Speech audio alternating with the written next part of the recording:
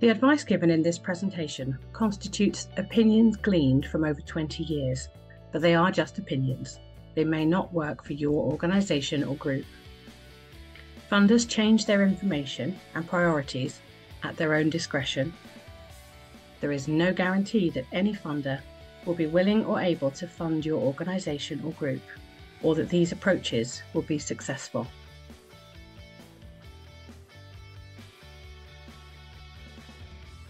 Before you start fundraising from trusts and foundations, it's always useful to have a look at what you've already got within your group or organisation. I call this what's in the fridge. Before you go shopping, it's always a good idea to open the fridge and see what's already in there. Then you know what you need. Do you have a strategy and a vision or a plan for your group or organisation? Do you have a healthy organisation with demonstrable impact? Do you have regular or previous trust or grant givers? A good profile in the community? Individuals who give to your group either with items or with money or with their time? Do you already have fundraising staff, or do you have volunteers in this area? Do you have a committed, skilled and humble board of trustees? A strategic fundraising plan? And finally, what are you trying to raise funds for? If you know this already, then you are partway there.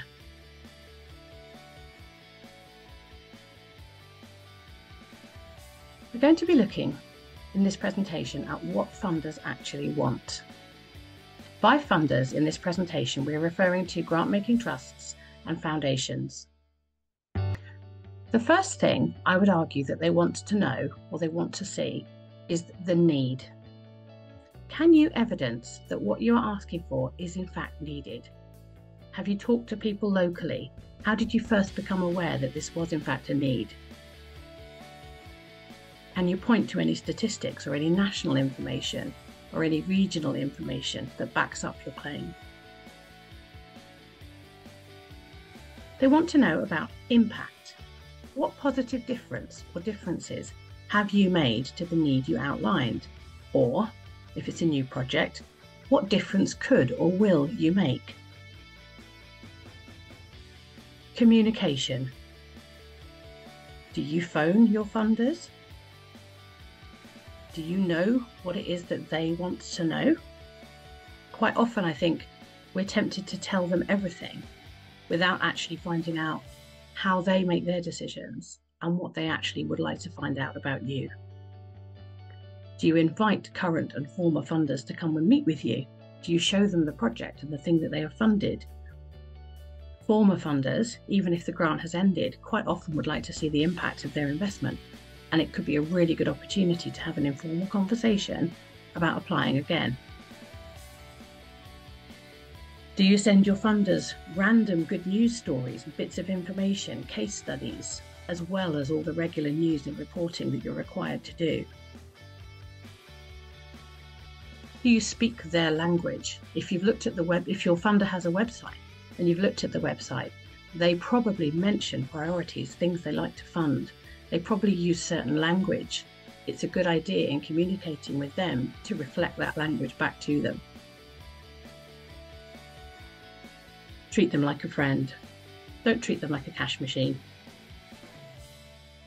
Most funders, many funders, want to have a longer term relationship. They want to feel like partners and they want to feel like they are part of the solution.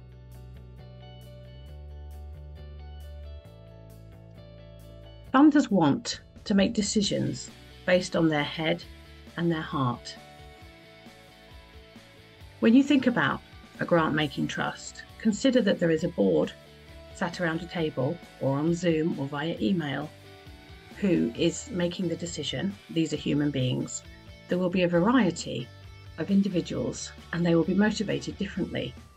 Some people are head decision makers. They want to see the facts and they want to see the stats. Others are heart decision makers. They get moved by stories. It's a good idea to, in all your applications to trusts and foundations, to make sure you're covering both the head and the heart thinkers. Remember that people have different decision-making motors, and some funders are looking for a reason to put you on the no pile.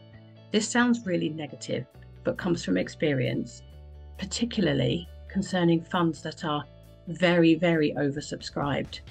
When the grant officers or the trustees have a massive pile of applications in front of them, they will be looking for a way to get that pile down into reasonable, manageable collection that they can consider. And so anything like you've forgotten to include a certain document that they've asked for, you have gone over a word count, perhaps you sent photographs when they explicitly asked you not to, anything like that, if you have looked through their guidelines for applying, make sure that you heed every single one of them, because it's not that they're being unkind. Quite often they're just so oversubscribed, they need a reason to put your very good project on the no pile just so that they can manage the number of applications they do have. Evaluation. Funders want to know that you care whether your project has worked or not. If you ever intend to approach a funder more than once, you need to be prepared to evaluate the work that you've done. Funders would often rather fund you again. If you have done a project and done a project well and reported well and kept them in touch with what was going on, you have become a safe pair of hands for them. So they would have every reason to wish to fund you again. So you need to show when you've got it right. This is the ripple effect. If you evaluate your project, you will be able to improve your future bids, because you will see where perhaps your anticipated outcomes weren't realistic, or perhaps the timing was off. And this will therefore improve your chances in the future. Surely you want to be able to prove your own successes to existing funders, previous funders, and of course to potential future funders, to your board, to the public, to your end users, to yourselves. You want to know your own outcomes, right? You want to know whether you got it right. And sometimes we don't get it right. And when it goes wrong, a funder wants to see that too. They want to see that a problem happened, how you dealt with it, how you communicated with them, and what you did to go about resolving that. So what do funders want? They want to understand the niche impact of your project that you're presenting to them. Need, impact, communication, head and heart, and evaluation.